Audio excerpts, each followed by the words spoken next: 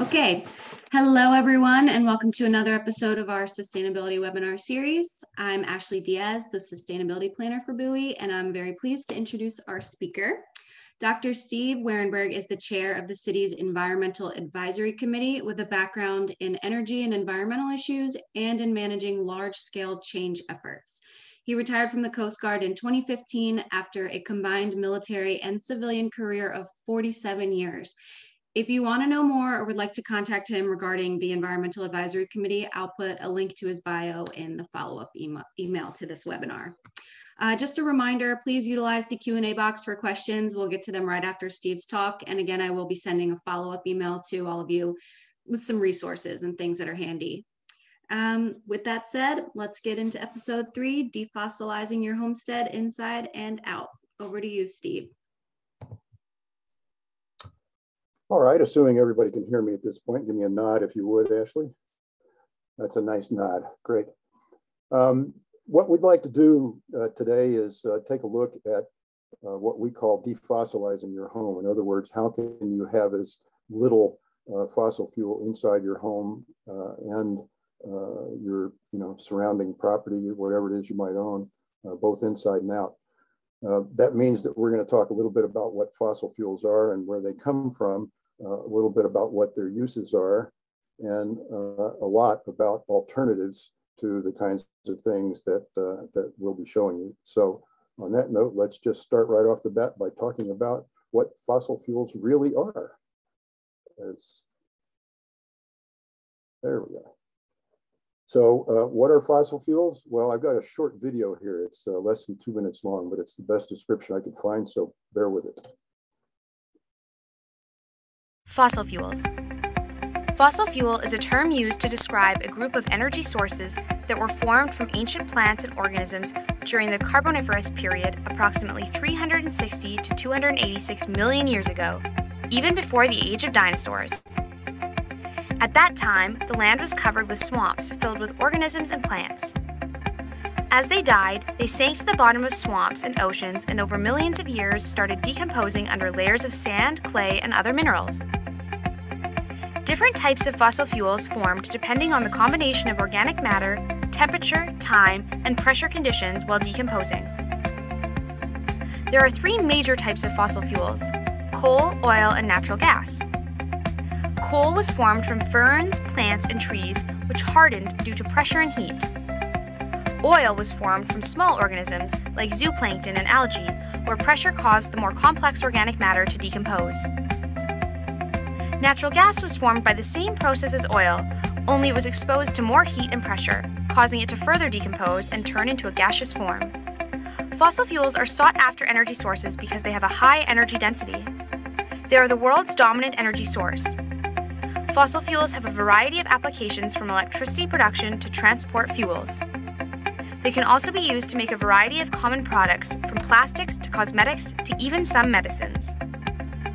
These resources have powered industrialization over history and continue to do so today. Fossil fuels can be an abundant and cheap, or in some cases, a scarce and expensive form of energy, depending on geographic location.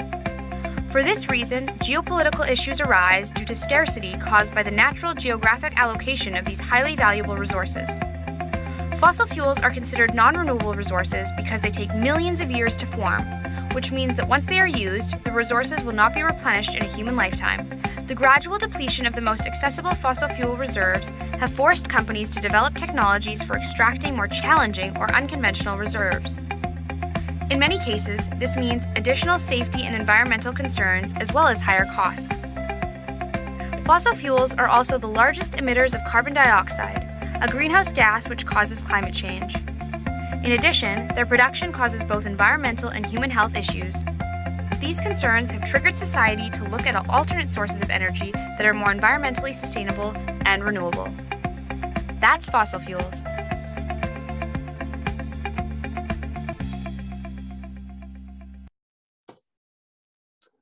So, quick review: fossil fuel examples: coal, oil, natural gas, and all of the derivatives of oil, kerosene and propane, and being among them. So a lot of different ways those things can get into your house, and we will talk about that.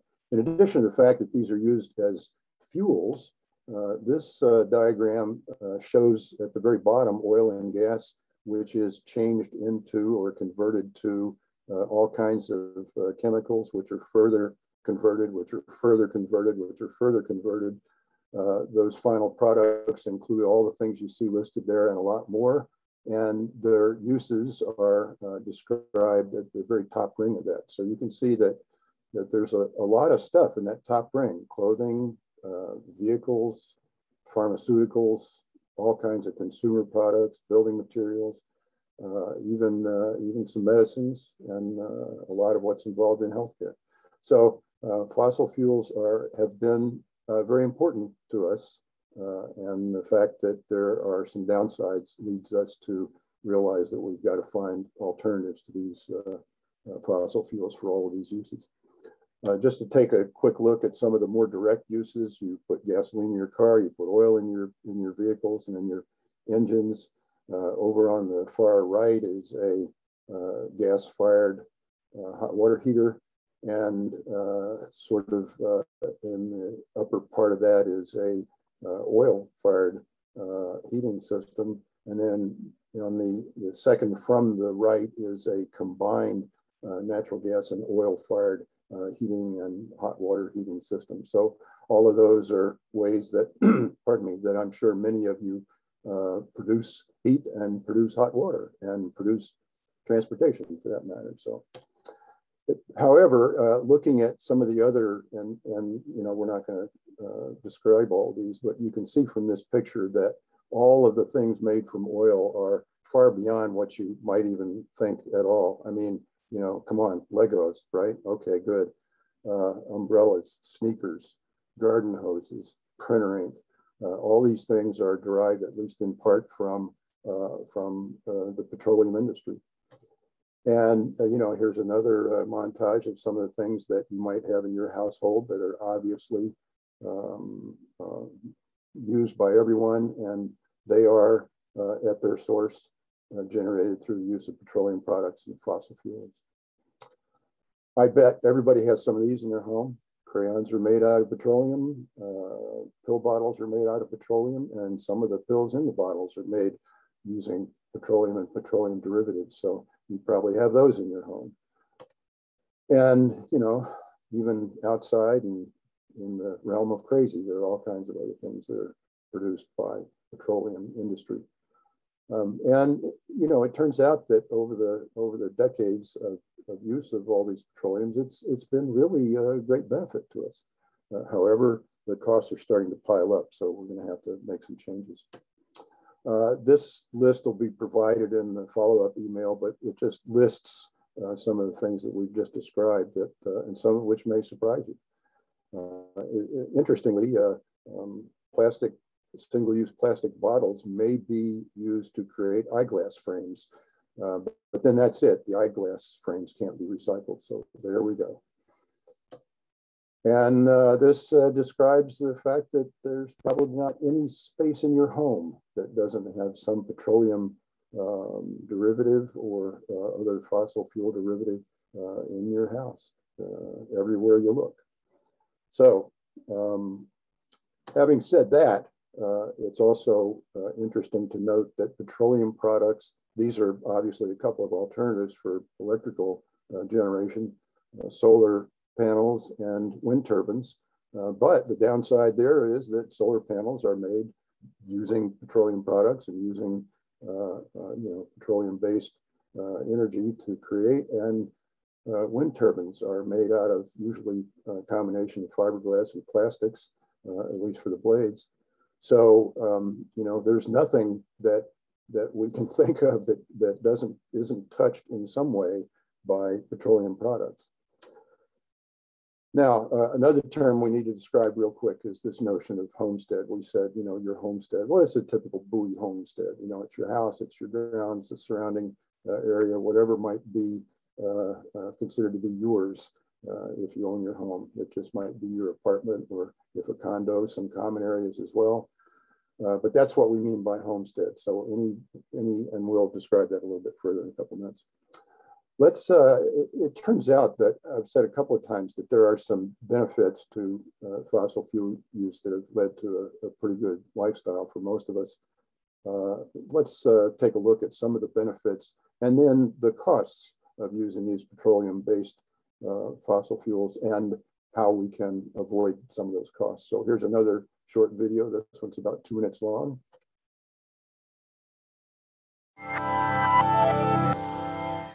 Fossil fuels are terrible.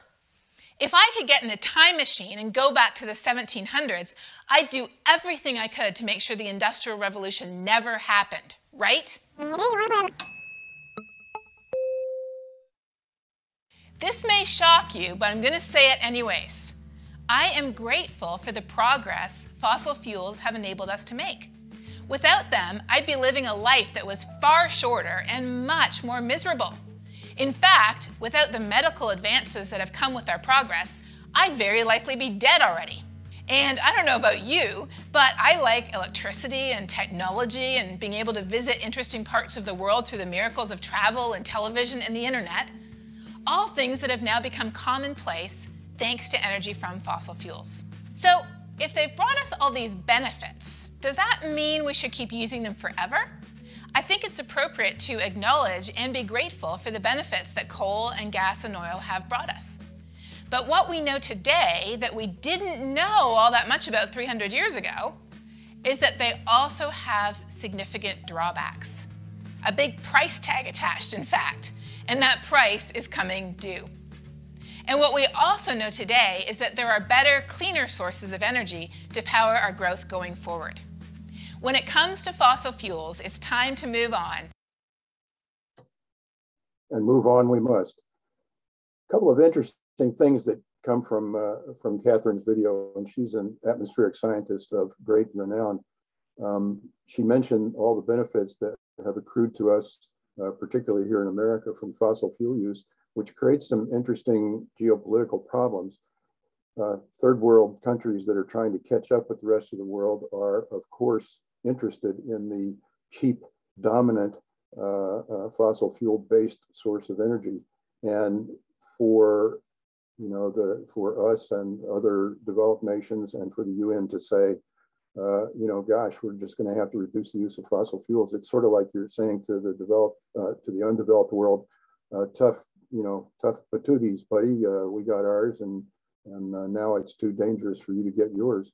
So those kinds of problems have to be solved, and fortunately, they are being solved. And a lot of nations are just going straight to renewables and bypassing the whole fossil fuel area, the whole era of cheap fuel.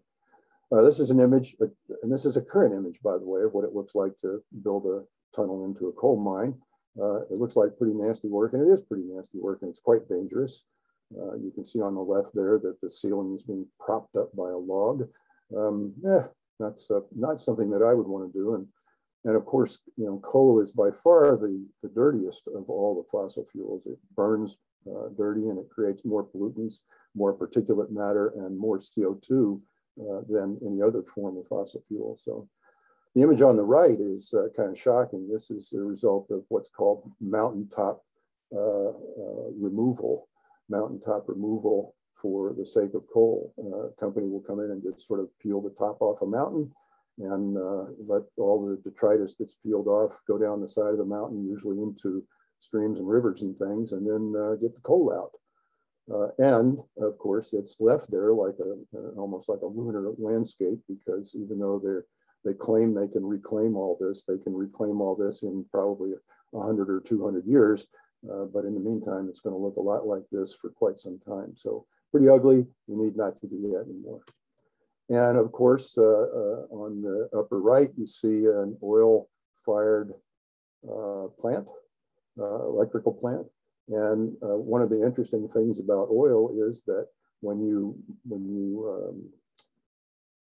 bring oil up, you often bring up a lot of natural gas with it, because they tend to be in roughly the same places. And for decades, rather than trying to capture that natural gas, it was seen as waste.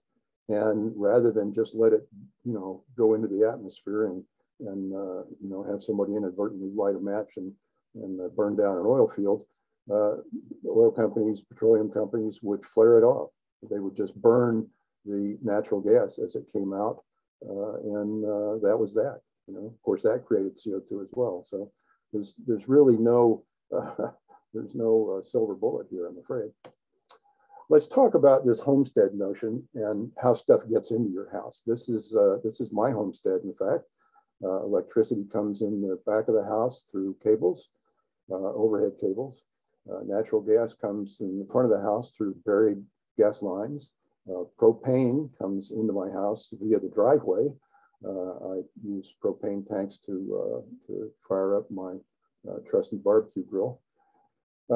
So that's just, that's just part of the deal. It turns out that auto fuel, of course, also comes into my homestead through my car, and all the oils that are associated with that, or they did. We'll get to that in a few minutes.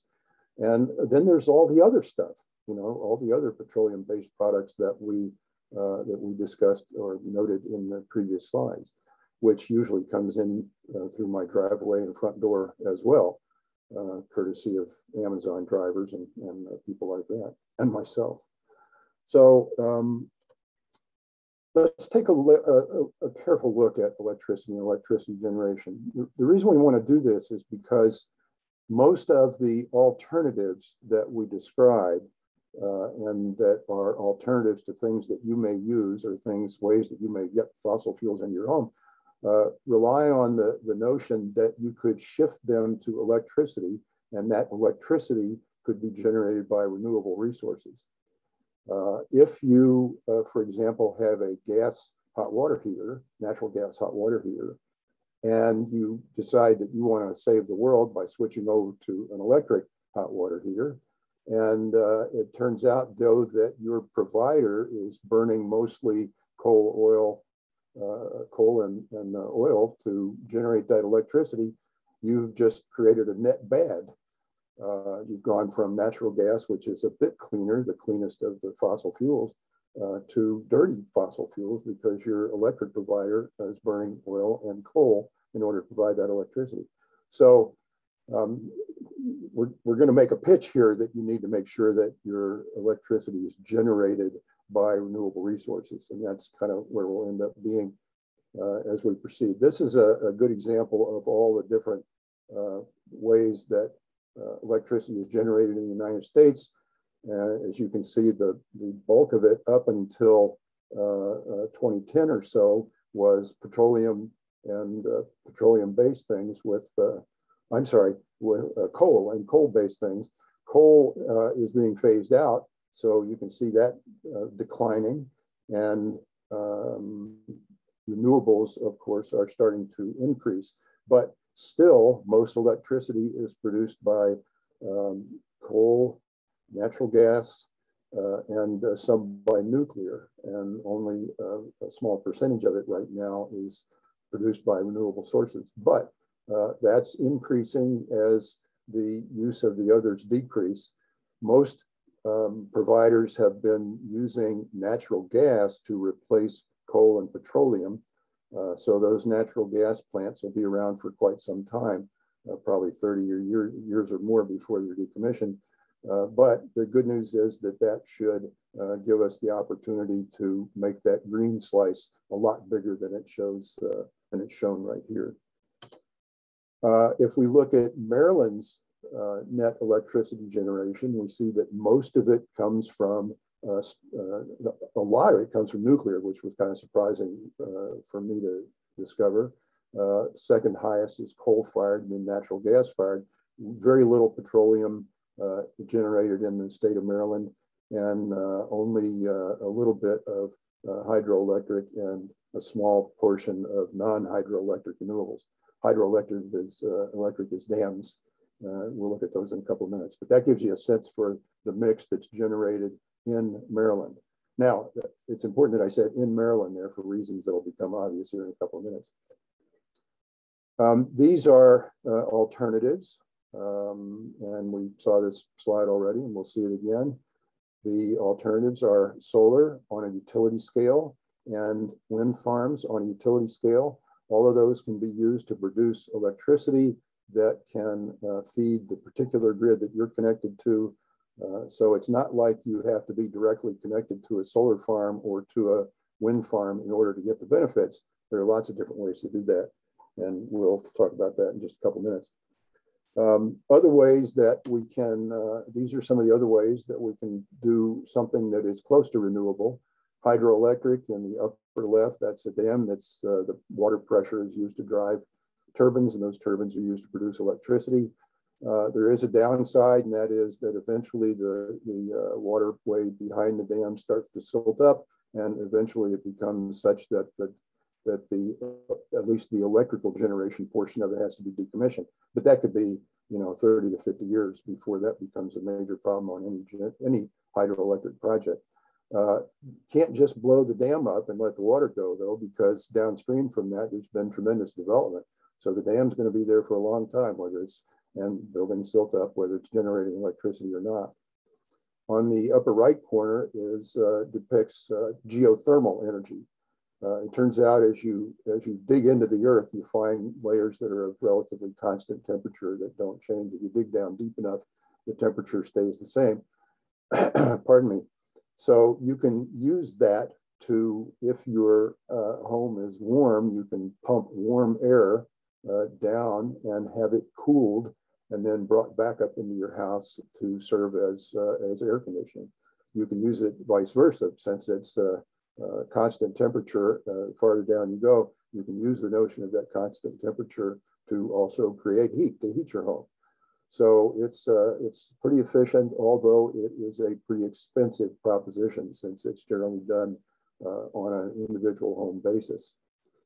Down at the very bottom is a nuclear plant. Nuclear is an interesting issue. It is renewable in that the nuclear fuel lasts a very long time, and it does not generate carbon dioxide as it produces electricity. However, what you see coming out of those stacks is steam, so it's water vapor. But having said that, it also generates a lot of heat. And that's why you always find nuclear plants next to rivers or other bodies of water, because they need that water to cool the reactor, to keep the right temperature on the reactor. And then that water is, it's not contaminated or anything, but it is pushed back into the waterway as much warmer water. That has a tremendous impact on various aquatic life and so on. So it's a problem, and it's one of the downsides of nuclear energy. The other downside, of course, is that we haven't figured out what to do with spent fuel. America has not come to grips with the fact that we've got a whole bunch of spent radioactive nuclear fuel around, usually being stored on site at the power plant, because we haven't come up with an acceptable common approach to dealing with nuclear waste. Every proposal that's been made so far has been shot down because it's either not economically viable, or people don't particularly want nuclear waste in their backyard or in their state, for that matter.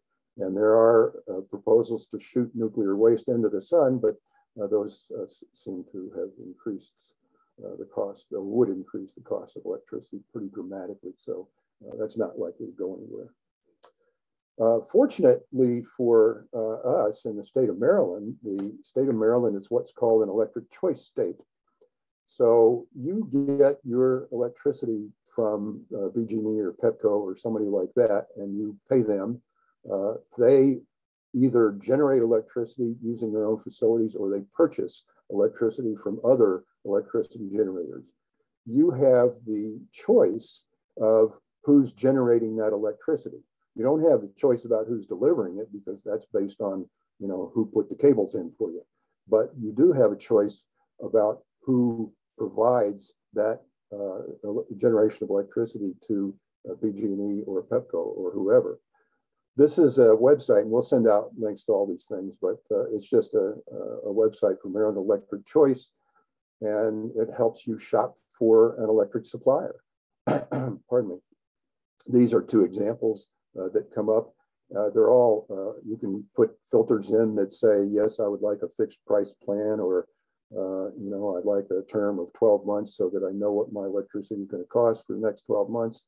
I want it to be 100% renewable, and I don't want any fees to cancel it or monthly fees or anything like that. So you can put all kinds of filters in here, and the filters will provide you with those providers of electricity that are contracted with, that have contracts with BG&E to provide their electricity.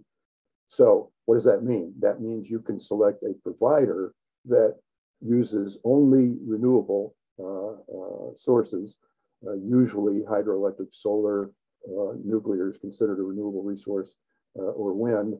And by buying it that way, it's quite possible you might have to pay a few pennies more per kilowatt hour, but you're doing the world a big favor by using renewable generation of electricity.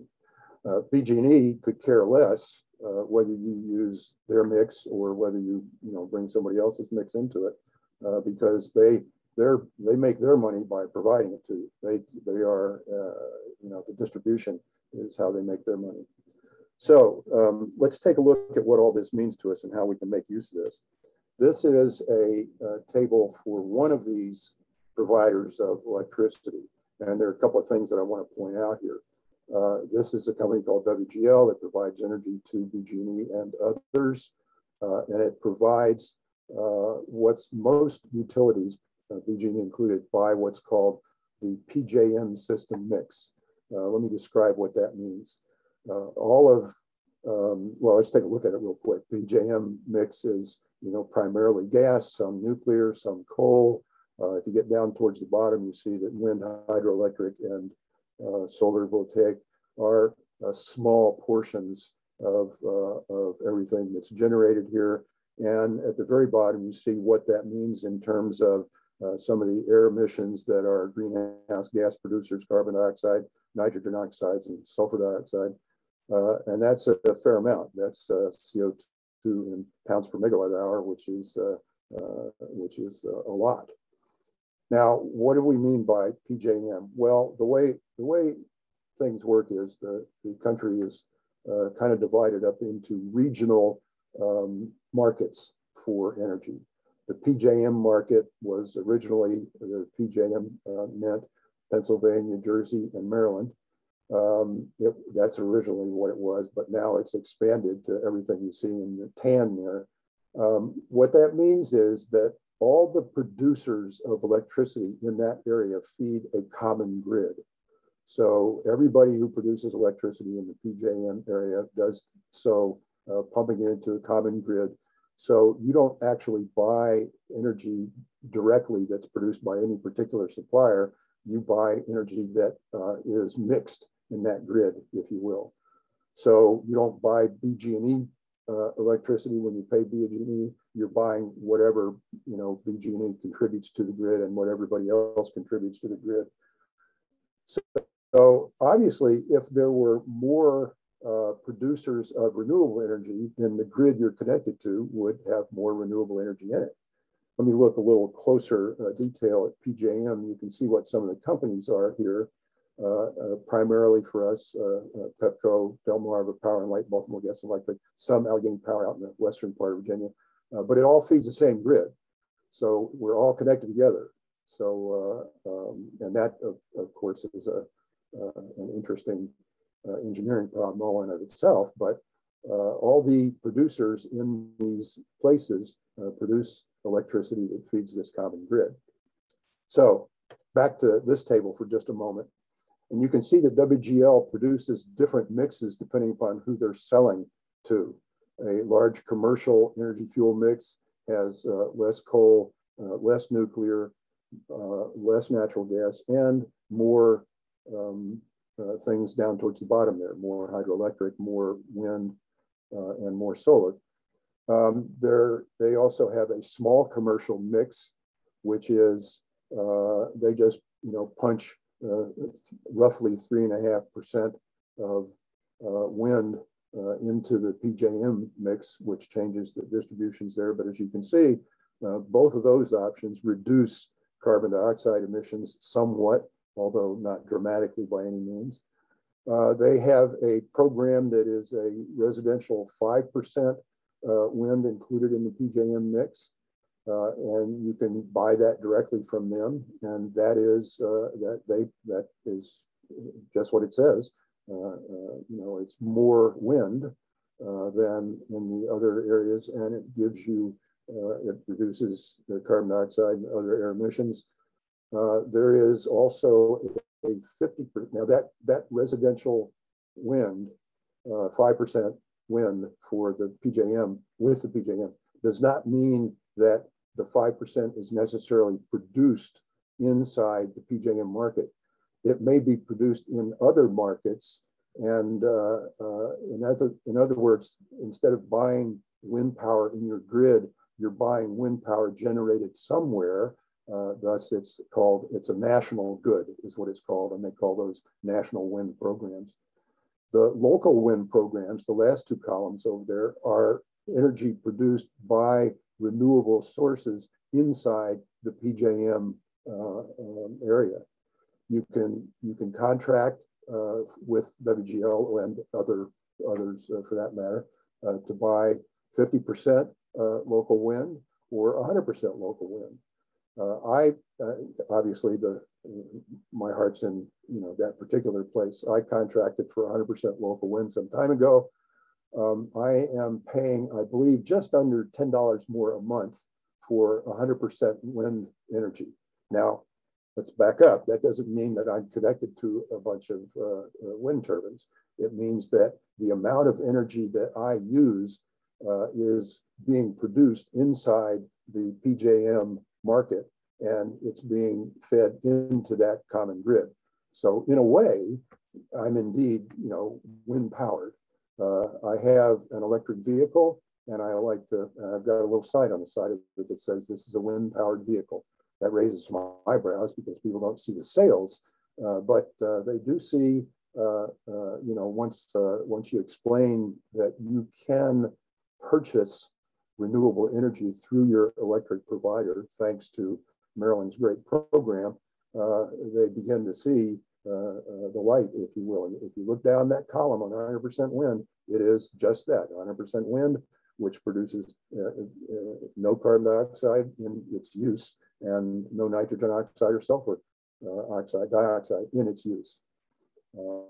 So a net good for everyone concerned, and something that I feel pretty proud of, to be honest with you. This is a typical solar farm. This particular solar farm is in the city of Bowie, and I think it will be commissioned in July or August, if I remember correctly. Ashley can correct me at some point if that's not right. It is constructed. This is a drone view of it, and that provides 2.5 megawatts of power.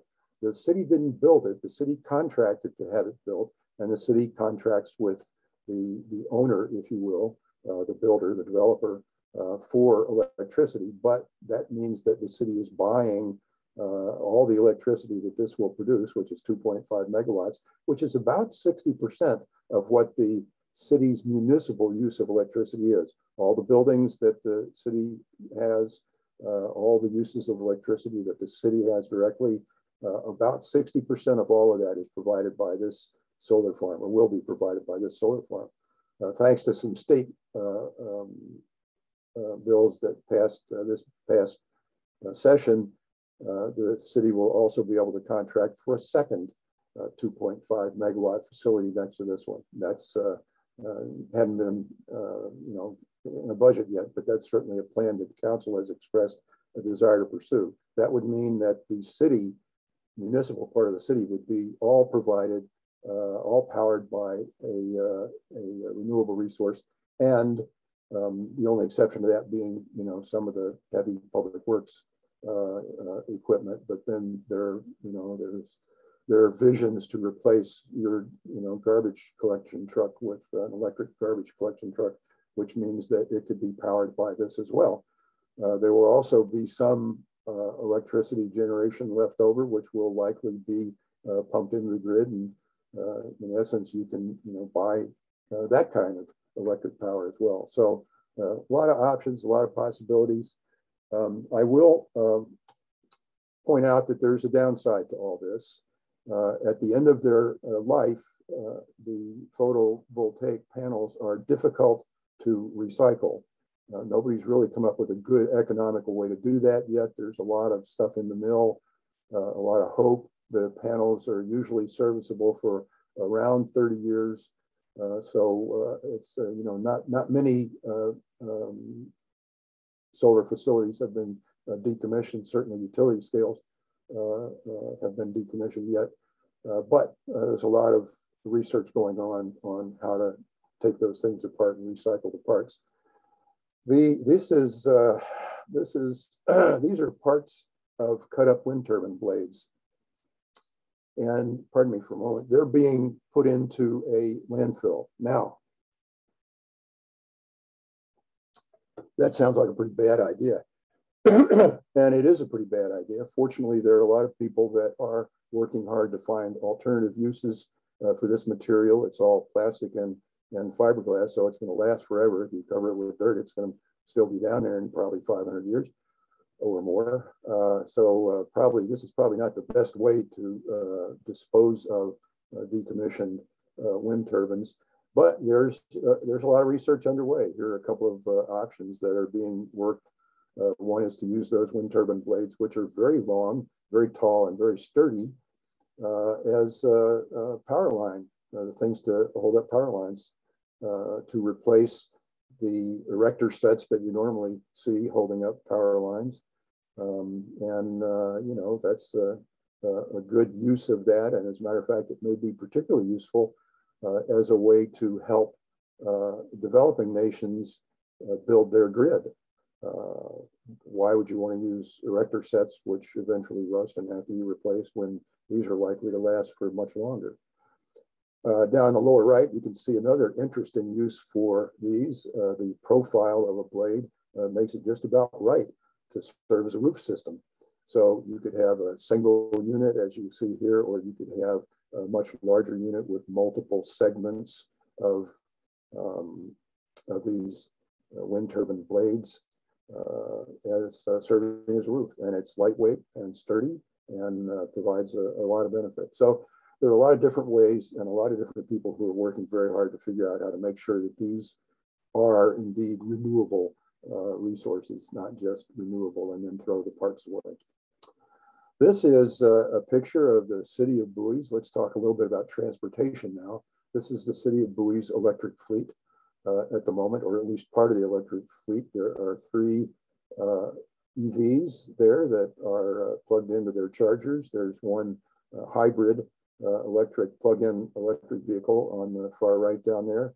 And the police department has electric motorcycles. There are lots of advantages to this. These are used mostly for inspection, code enforcement kinds of things, because it's perfect for driving short distances around the city, even though these have a pretty fair range of between 150 and 180 miles. I have an EV with a range of almost 300 miles, and it serves me quite well, and I will describe that a little more in a few minutes. But all of these, if you consider the fact that the city uses a lot of renewable energy right now because it has put a lot of solar panels on its own buildings, and this will add to that renewability because using that solar farm, power from that solar farm, these cars will be essentially solar powered because that's what will be feeding these charging stations. The city of Bowie has also, you may have seen this at the Ken Hill Center in the lower right. This is a commercial BG&E charging station setup with 2 240-volt chargers and 1 big fast charger on the left-hand side there. Fast chargers, DC fast chargers nowadays are capable of getting a full charge, or at least getting an 80% charge on a car in less than an hour. So, and that, as technology advances, that's coming down. So if anybody has range anxiety or doesn't like the idea of parking their car for 5 hours while it's plugged into a charging station, help is on the way. I just plugged mine in overnight. And by the way, I might add that these are commercial the ones you're looking at on the bottom is a commercial system. It's not a freebie. The city contracted to have the installation done for free, but it'll still be being charged at BG&E's electric rates, which I think is somewhere around 10 or 11 cents per kilowatt hour. It's not a lot, but it is something.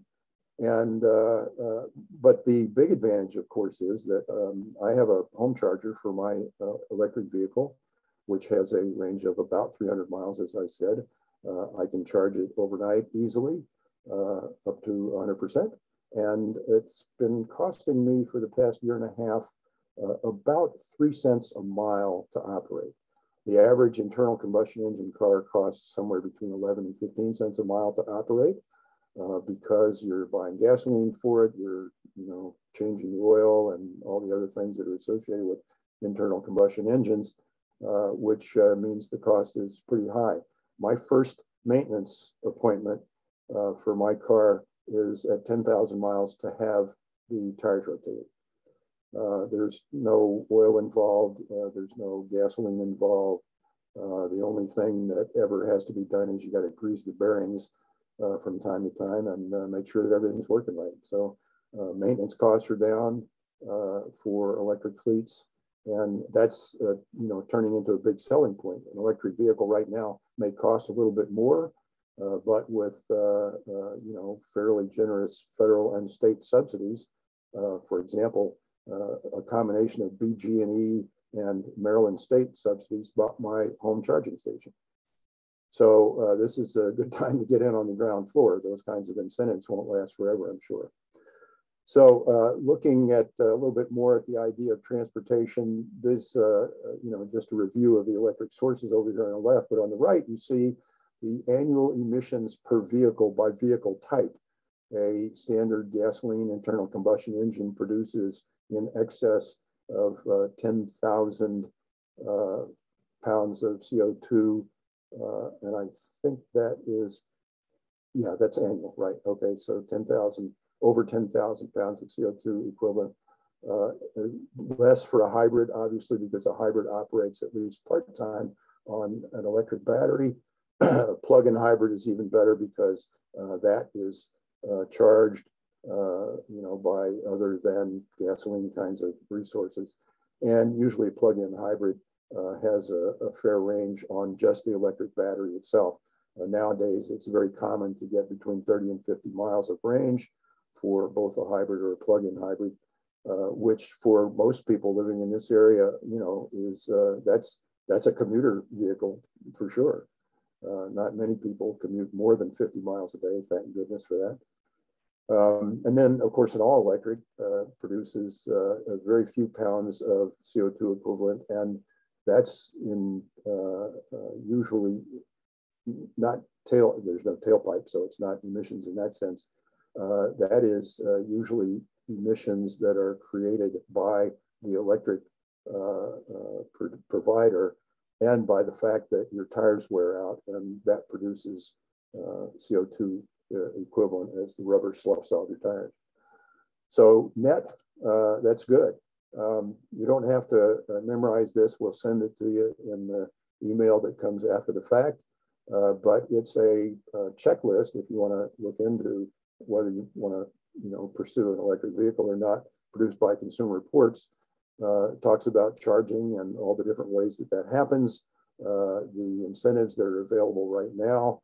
I got, a $7,500 tax break from the feds, and I think it was a $3,500 tax break from the state of Maryland when I bought my EV in 2019, which put it down to a price that was no more than I would have paid for an equivalent internal combustion engine car. This talks about how much it costs to charge, and how you can make sure that your utility is providing the right kind of power, or that you contract with your utility to make sure that you're charging your car when the electricity usage on the grid is the least, and they'll give you a lower rate as a result of that. So lots of incentives in the middle, lots of reasons to look for it, and let's look at some other ways that fossil fuels get into your home besides transportation. These are all things that are that operate on gasoline engines, and they're all things that that we have and we use. Lawnmowers, trimmers, blowers, and down in the lower right, we even got an emergency generator that runs on gasoline. And I imagine a lot of folks in Bowie have emergency generators, because there was a time, not in the past 5 or 6 years, but there was a time a decade ago when we would lose power frequently and it would stay gone for quite some time. I think the last time I had a major power failure was when that derecho came through here a few years back, and we were down for about 3 days. One of the hurricanes prior to that, we were down for about 5 days. As a result of that, I bought some generators because I learned a lesson that you can only, well, let's just say that my wife was out of town, bless her heart and her luck, when it all shut down for the hurricane, and my son and I were in a position where we didn't have anything like a generator at the time, and we had to cook all the food in our refrigerator on the propane grill. And I tell you, you have not lived until you've had grilled apple pie. The ice cream didn't work out, but the grilled apple pie was absolutely delicious. What's interesting about all these things, take the lawnmower, for example. The lawnmower produces about as much, produces about as much CO2 as, say, a Toyota Camry, because it's a 2-cycle engine. It burns dirtier to begin with, and there's no pollution control on it, like there is on an automobile with a catalytic converter and all those other kinds of things. So you think of your lawnmower as an automobile when you think about its use of gasoline. And all these other things are 2-cycle engines as well. So they're all producing fair amounts of unfair amounts of CO2, I guess I should say, not fair amounts. Other ways that these things, petroleum products and fossil fuels might come into your house. This is a typical propane gas grill. And this is a not typical yet, but almost typical little gas fire thing that you put out on your deck if you feel like sitting on your deck in the wintertime. I've noted, by the way, from personal experience, I don't have one, but friends who do, that they don't really produce much heat. And they burn propane, which produces a fair amount of CO2 emission as well. So probably not, all in all, not a net good. It turns out, of course, that there are everything we've talked about so far, there are electric alternatives. Now, again, I just want to stress that the fact that you switch from a propane grill to an electric grill, and such a thing does exist, the fact that you're making that switch, that only is a net good if your provider is providing you with enough renewable in your mix to make that worthwhile. If your provider is still burning coal, oil, and natural gas, you haven't really changed the equation very much at all. You might even have made it worse. So you've got to make sure you understand where you're getting your electricity when we talk about all these electricity alternatives. But let's take a look at some of those. There are electric battery electric, and I stress the term battery electric because who wants to run around, towing a 200-foot extension cord on the back of their lawnmower? I tried that many years ago when the only electric lawnmower you could buy was operated by plugging it in, and it turned out to probably double the time it took me to mow my lawn, because I had to manage not running over the cord and making sure that I was mowing in a pattern, that would allow me to continue to stream the cord out behind me. It became quite the task. I was very thankful when battery operated lawnmowers came along, but when they first did, they were twice as expensive as equivalent gasoline mowers. So they were just not, not part of the mix, not part of the art of the possible for most of us, even with the city's wonderful rebate program for both electric and composting, mulching lawnmowers. What's nice about this is nowadays you can see that all these are electric things that have batteries, trimmers, blowers, chainsaws, head shears, and everything else. What's nice is nowadays there are manufacturers that are producing whole lines of all tools used outside, and all of these. This is one manufacturer that is producing all these different tools, all of which run on the same batteries. So you can have, depending upon the manufacturer, you can have a great selection of yard appliances, tools, whatever you want to call them, that all run off the same rechargeable lithium or NiCad batteries. These are all lithium, as most of the heavy duty ones are for this yard work. And the other advantage, of course, is that, that means you can have a lot of tools and just a few batteries, which is usually the biggest cost involved.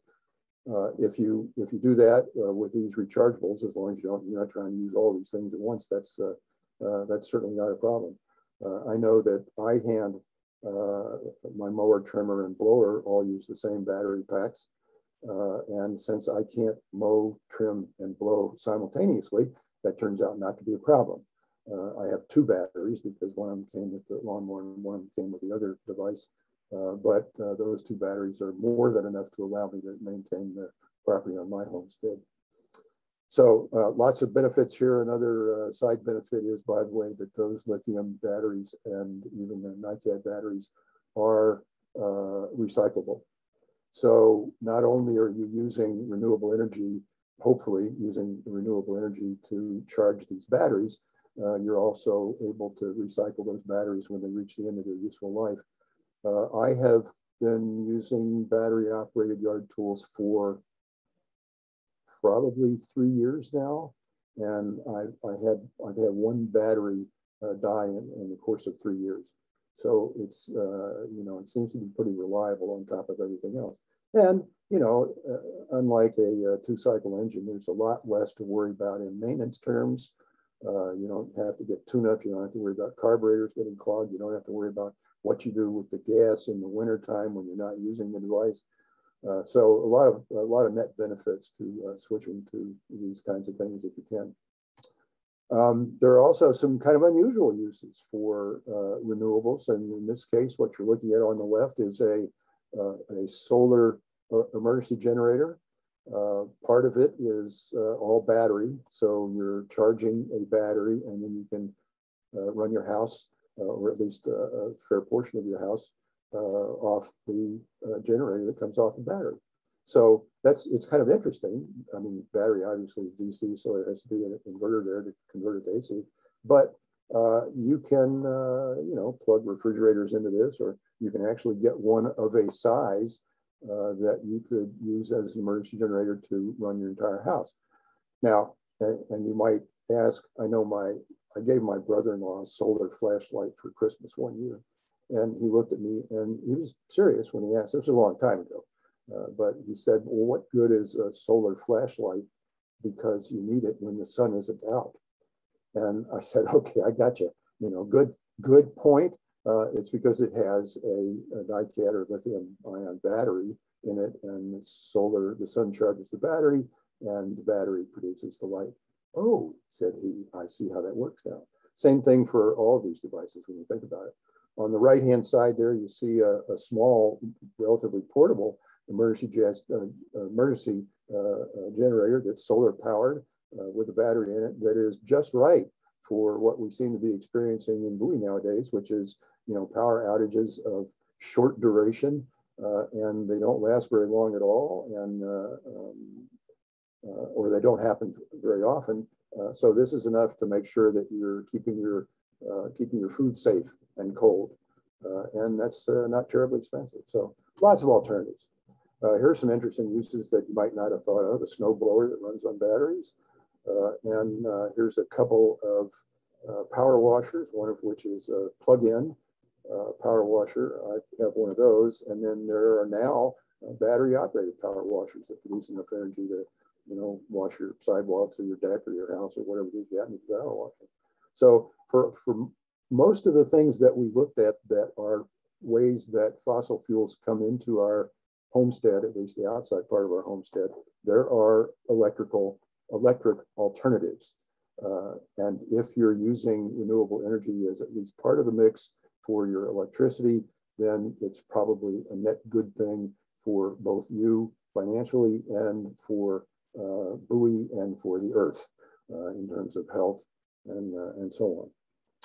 So there are a couple of other ways that petroleum products get into your outside homestead. I think there are just north of 100 lawn services that serve Bowie, and all of them provide all kinds of benefits to you, like weed control and insect control and fertilizer, most of which have at their source petroleum products. The lower right shows a guy spraying for insect control, and there's a reason they put that sign on your lawn, and that is because they're poisons. And they're poisons that are petroleum based, and they enter the atmosphere and generate their own CO2 and other emissions, and they are not healthy. There are usually alternatives to control insects and weeds, and certainly alternatives in terms of fertilizer. So, you know, think about that when you're contracting with a lawn service. I know that a lot of people contract to have their lawn mowed. Those folks are using internal combustion engines because they're using, you know, tractors and ride-on lawnmowers and you know, ride-behind lawnmowers, and there just aren't a lot on the market right now in terms of commercial mowers that are electric, and they're also using these petroleum products to take care of your property as well. So just think about that. I mow my own lawn, but I have a service for fertilizer and weed control, but they are certified organic, non-petroleum industry products, and a lot less damage to the environment using the products that they use. So, you know, just look carefully at how your lawn service is providing that service to you and make some wise decisions on that basis. There are a bazillion other ways that you can electrify: electric stoves versus gas stoves, electric hot water heaters, electric dryers, electric air conditioners, electric cars, electric, you know, all kinds of things. You may have a hot tub.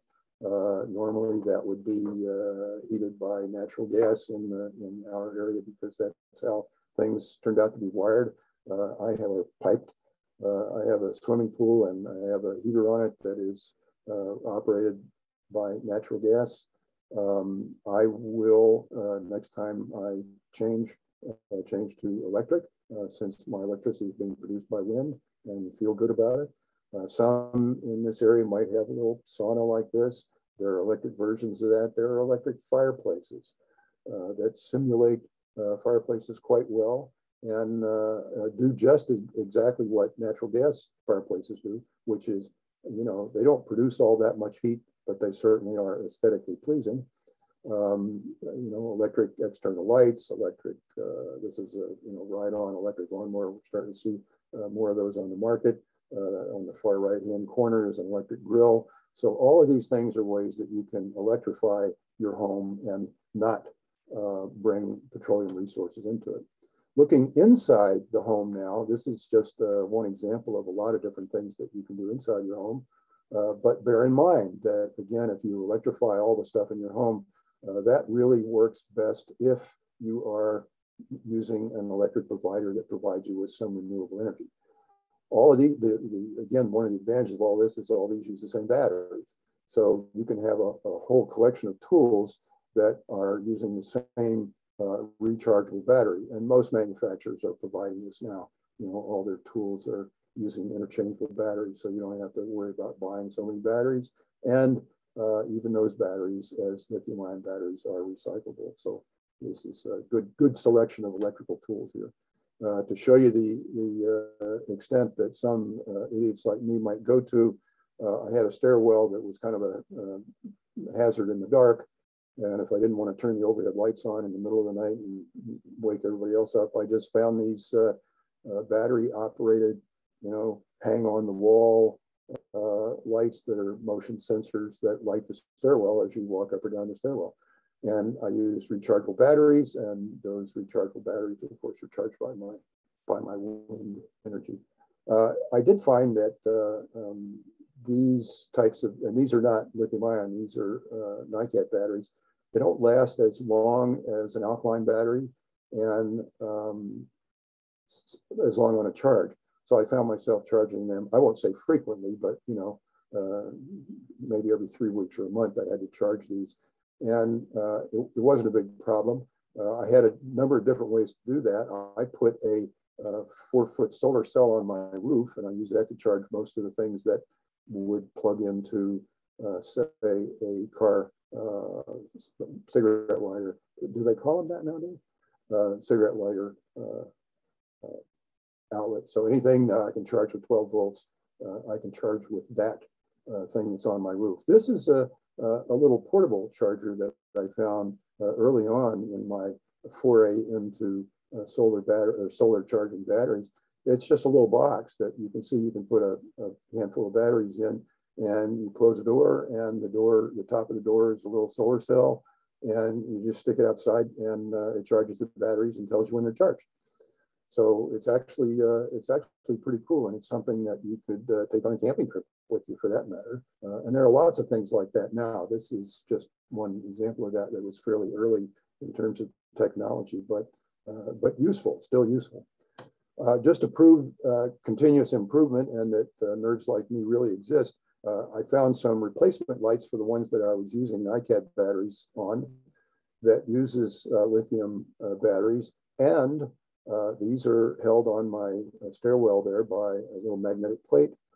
And when and I haven't yet had to do this, but when their charge runs down, and it's been probably 3 months or so now that I've had these up, I haven't had one of them fail yet, and it hasn't discharged yet. But when it does, I take it off the wall, and it plugs into any USB port and charges in any USB port. And I'm sure if you're anything like me, you've got hundreds of USB ports lying around your house in one form or another. So that's pretty cool. Haven't had to recharge them yet, but when I do, it's going to be a piece of cake. So having said that, let's see if we can start to wrap this up. We're going to provide you with an after-the-fact set of resources. Among them are things like this, which is a link to an Electrify Everything website, which is not just a practical guide to throwing away gas and everything, all the other ways that petroleum might come into your house, but it also provides some cost-benefit kinds of things. This is another thing that we'll send you a link to. This is embedded in a site. It's an infographic that talks that, this is something you might show your neighbors. What does it mean to electrify everything in your house? And as you scroll down this infographic, you get, just the short version of everything we've been talking about here. We'll send that resource out as well. Remember that there's a lot of other stuff that comes in your house that's petroleum based that's probably not good for you or the environment. Petroleum-derived things like polyester, nylon, acrylics, and spandex, which means I had to get rid of my spandex bathing suits, I guess. All this, these are all uses that can be replaced. Plastic shopping bags are bad because it's very hard to recycle them. Plastic water bottles are interesting when you try to recycle them, but they can only be recycled. That plastic can only be recycled a couple of times before the polymers start to break down and it can't be used anymore, which is true of most plastic utensils and most synthetic fibers. There's also, all the plastic containers that we buy all of our wet stuff in, which, in theory could be replaced by glass refillable containers. I used to buy sparkling water in plastic, single-use plastic bottles. I got, wise one day and said, wait a minute, that's not a good idea. And I now buy that in glass bottles, which are almost forever recyclable. And those glass bottles serve me quite well. And I feel great because they're not, your plastic bottles and plastic jugs are normally wrapped in plastic wrap, and these come in cardboard carton. So I get a bunch of glass refillable containers in a cardboard carton. All of which is good. And, I quit using my disposable razor. Disposable, what an interesting concept, as if anything is really disposable. Just to give you a sense for what the city's doing, this is a screenshot of the Green Bowie site on the Bowie website, and all the things on the right-hand side that you can link to. Green Bowie happenings, of course, those are among other things, the webinars we're putting on. Through this, you'll be able to find some of the incentives that we were talking about, for like lawnmowers and even trees, by the way. Since trees absorb carbon dioxide, the city has an interest in making sure that we have a fairly adequate coverage of tree canopy in the footprint of the city of Bowie. So the city was offering rebates to buy trees and plant on your property. It's now offering the opportunity to have the city install a tree on your property. So you get a tree and the installation of a tree. That's not, there aren't thousands of those available, but I don't think we've hit the threshold yet. So, and that's just going to be a standard budget item, I guess, from now on, those kinds of incentives. So all good and all useful. And this link will take you to a lot of places where you can find a lot of good information. In 2020, we had, by resolution, the City Council declared 2020 Bowie Earth Year 2020 because that was the year of the 50th anniversary of Earth Day. In the past, the city has resolved to celebrate Earth Day with various activities and information available to residents. Based on the fact that we were going to have an Earth Year, we started putting together programs and displays and all kinds of other things. And then COVID put the skids on all of those things that we had hoped to be able to accomplish in Bowie Earth Year. As a result of that, we put together a list of 100 things that residents that we can all do to conserve energy, to conserve water, to electrify, and to generally be good to the earth and be good to the environment. So that we'll send you a link to that list as well. There are right now 100 acts of green, and this is the last page. You can see the last one says, okay, now if you can think of one that isn't on this list, please send it to Ashley so she can add it to future editions of this list. So we've reached an interesting point here. I'll just make one more comment before we see if we have any questions, and that is that Ashley and I are going to launch I think we said coffee and climate conversation. Those will probably be mornings sometime in the not too distant future. And the idea is to not have this webinar format, which is, all me and would-be talking heads if I wasn't using the screen, which I personally find kind of boring. But what we would really like to entertain is more conversations with residents and with participants. So we'll provide some information and we'll open up the Zoom so that people can actually participate and get in and ask questions and make comments and correct anything that we might have incorrectly stated. More like a town hall or a conversation than just these kind of one-way things with Q's and A's.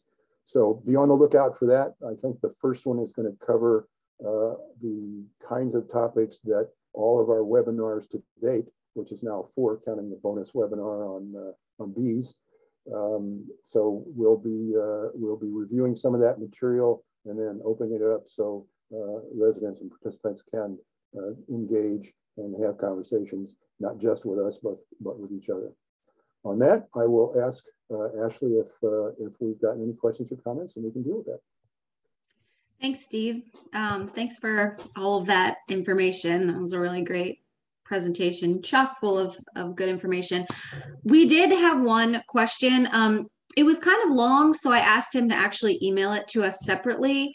But he did ask, can you explain Jevons paradox and how, if you aren't careful about how you spend any savings from switching to more efficient device, you can offset any more. So that's what you were touching on with the hot water heater. So I've never heard of it called that, but if you have any insight. Well, I mean, I have heard it called that, and I've read a little bit about that, but fundamentally, that's the point that I was trying to make with, if you're saving the environment by switching to things that are electric or even, better fossil fuel resources, you have to make sure that you haven't bought into power that is generated less with renewable resources or clean energy. Exchanging your gas water heater for a electric water heater when your provider provides electricity only through natural gas, obviously no great benefit to that. And in fact, what you burn of that natural gas still creates CO2 that goes up in the environment. At least when you switch to a provider, for example, that has a lot of renewable as part of its portfolio, you're putting, not only are you buying less CO2 in terms of generation, but you're creating less CO2 in terms of your use of it, even if you're using, for example, natural gas. If your provider provides you with 100% renewable energy, that's a net gain. So the paradox is you got to make sure that you understand, as I said, where your electricity is coming from before you think that you're necessarily going to do the environment a favor by switching to something that seems like it should be less harmful to the environment. So, but we'll respond directly with some resources about Devin's paradigm. Yeah, and then one of the other parts of his question was about reaching our climate action plan goals. And I don't think it's really, we have the time to go into that here. So that's going to be something that we'll talk about with the coffee and climate discussions. And then last one, Bob just asked, will Bowie have storage for any excess electricity produced by the solar field? Steve, I don't know if you even have any insight with that. I'm sure that there is, but that's that should be directed at Maddie Bizzardo. Yeah, she kind of knows the ins and outs. There will be some, there will be some stored energy produced by that is for the purpose of keeping emergency services going in the city, emergency generator kind of things and that sort of stuff. Right now, I think Maddie has been trying very hard to switch over to all natural gas for those emergency generator kinds of operations. The solar farm and the availability of solar electricity, particularly if we get the second field in, will give her the opportunity, as those are decommissioned, to replace them with electrical emergency generators. So a lot of net storage, probably not, but enough to make sure the emergency services run. And the reason for that is pretty straightforward. We don't have those kinds of power failures, and we don't need that kind of local energy storage as if the grid is being fed by renewable resources. So, long answer to a short question. Yeah, and I'm sure we'll talk about that once it's launched. The switch is officially flipped. We'll talk about that a lot more in the upcoming sessions. So I will send everyone within the next day or two a follow-up email with all of Steve's resources and direct links to the city programs and probably the climate action plan, a few other things. And if you guys have any further questions, feel free to reach out to me and Steve, and I'll put Steve's email in the CC as well so that you can respond to him. And if there are no more questions, we can go ahead and end it here. Can I make one comment, Ashley? Yeah. With regard to the climate action plan, no big long answer or anything like that, but we have reached a point where the city soon will have hit a threshold in the improvements that it can make, with the exception of the fleet of public utility vehicles. When you start generating all the electricity with renewable resources, there will be thresholds that we will hit, or ceilings that will hit, and the city can't do much better. What is going to make a difference as far as climate action plan is concerned is what residents do. And we've got a number of initiatives underway to try to engage residents and create some awareness and some possibilities for residents to affect their lifestyle as little as possible by reducing their greenhouse gas emissions as much as possible. So, and I'm having a series of conversations with council members over this next week for just the purpose of understanding that and how we're going to proceed with the climate action plan. So stand by for me.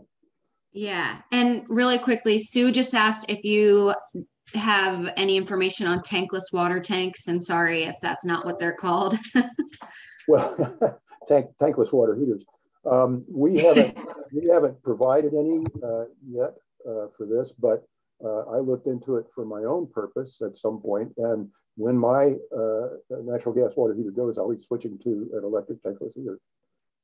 There's a lot of information available.